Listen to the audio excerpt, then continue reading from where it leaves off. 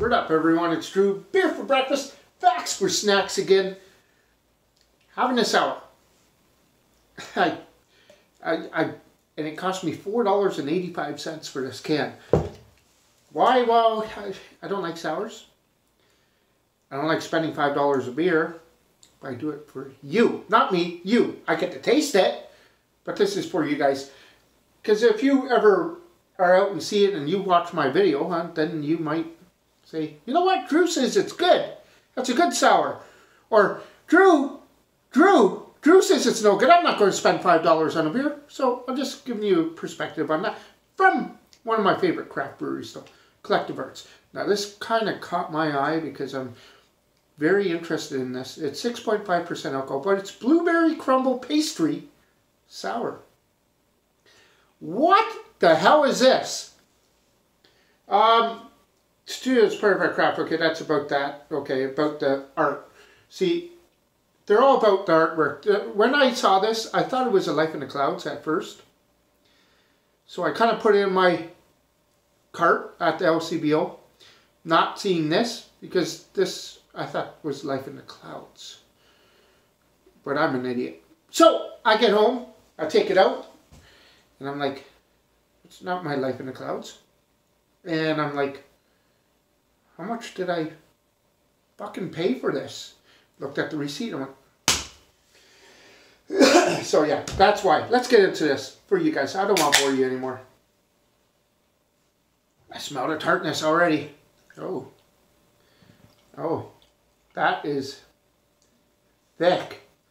Holy smokes. Alright. I already tell from the head right away it's sour. Always, whoo. Oh, I'm getting that watery thing back here, you know, when you get sour. Oh boy. Blueberry for sure, but alright, I'm ready to pucker up. Cheers, everyone.